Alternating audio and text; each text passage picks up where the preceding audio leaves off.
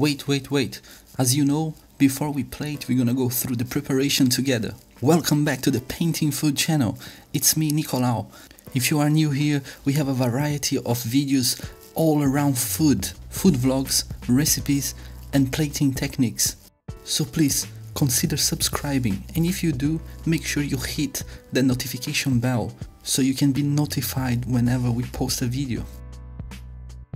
And please leave a like if you enjoyed the video. We're gonna start with the ragu. So we're gonna need some carrots, celery, onion, all finely diced. Place them in a pot with a generous amount of olive oil. And then we're gonna sweat them down, as you can see on this dramatically slow motion video. Then we're gonna start cooking our mincemeat. We're gonna put a bit of the thyme in the pot so the temperature doesn't drop and we start boiling it. After we cook the first third of the mincemeat, we put the second one and we continue.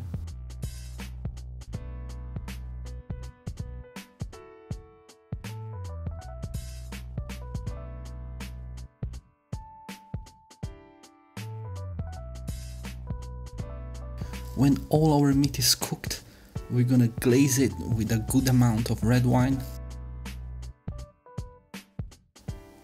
Time for the tomato.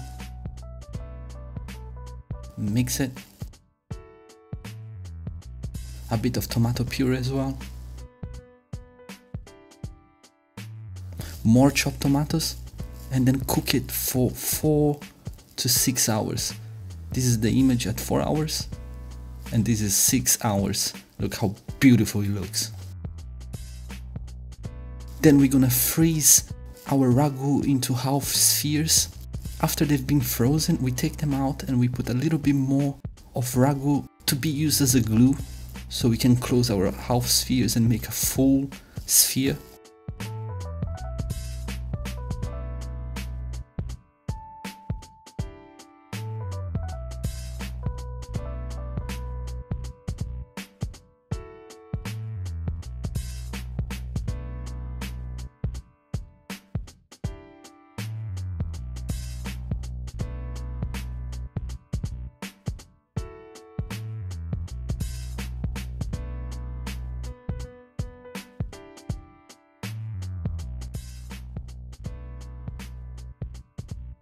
Scrape the rough edges of our spheres with a spoon.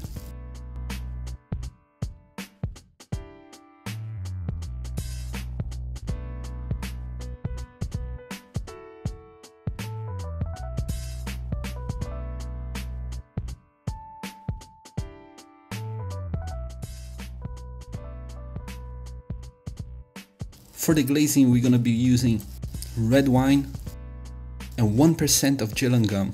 That means if we use 100 ml of red wine, we're gonna put 1 gram of gel and gum. Then we're gonna dip our frozen spheres into the hot mixture. The more you dip, the thicker will be the gel around the spheres. And once you dip it, it's important that you turn around the spheres so the gel sets evenly.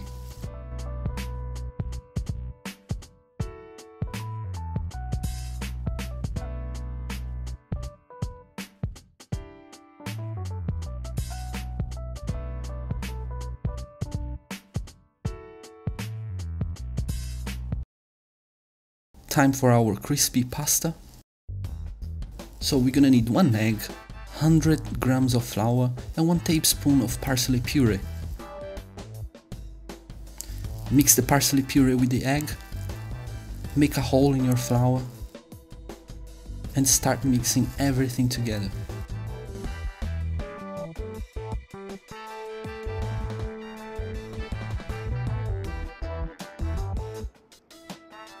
If you feel the pasta is too wet, you just add a bit of flour at a time, and now you work your pasta.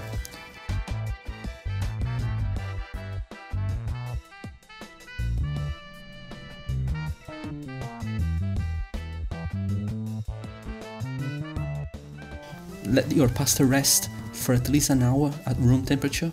Now we go for beetroot pasta. Same procedure, but this time I'm using a little bit more of liquid of beetroot juice, so I will put 10 grams more of flour. But again, if you feel it is too dry, you add some flour.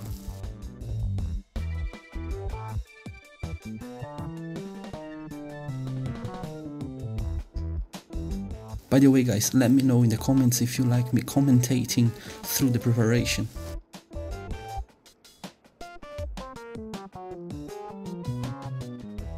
When the pasta springs back, that means it's ready.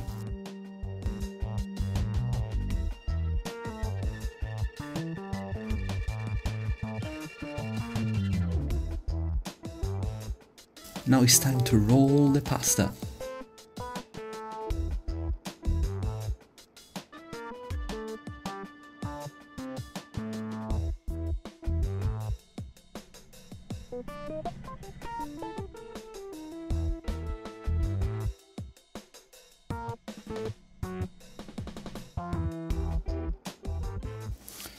First pass the pasta through the machine at the thickest setting,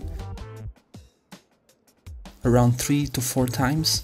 Then we're gonna start decreasing the thickness of the setting until we achieve the thickness that we are looking for, which is number 1 on my machine, like the thinnest possible.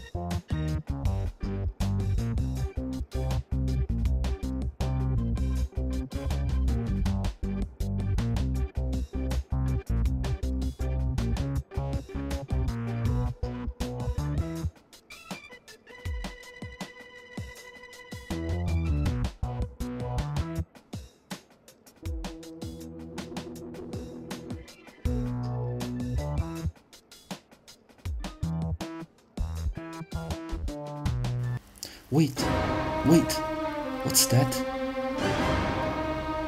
Is this a sign? Who is this? I can't believe. Wolverine. No. Is it Wolverine? Wait, it's Trump. Oh my god.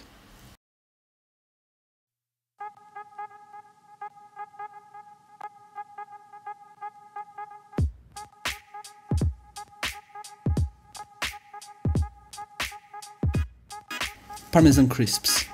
Grate the parmesan onto a silicone mat. Bake at 160 degrees until crispy, around 10 to 12 minutes.